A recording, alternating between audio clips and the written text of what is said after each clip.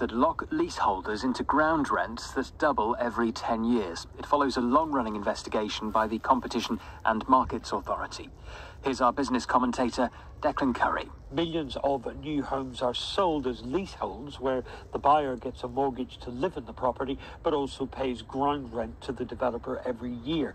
The watchdog said the contracts could make it difficult for people to sell their homes or for new buyers to get a mortgage. Ground rents under the contract will now be frozen at the amount that they were first charged when people bought their homes.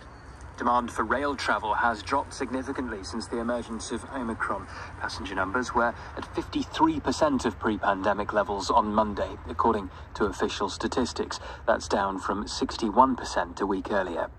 In the city, a short time ago, the FTSE 100 was trading down 3 at 72.94. The pound buys $1.33 and €1.17.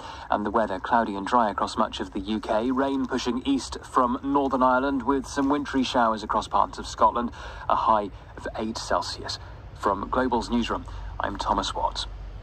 This is Classic FM from Global. This is Alexander Armstrong, getting to that point where I seem to hear sleigh bells everywhere. Even where I'm pretty sure they're not. They're certainly here, though. The home of Christmas music. Classic FM.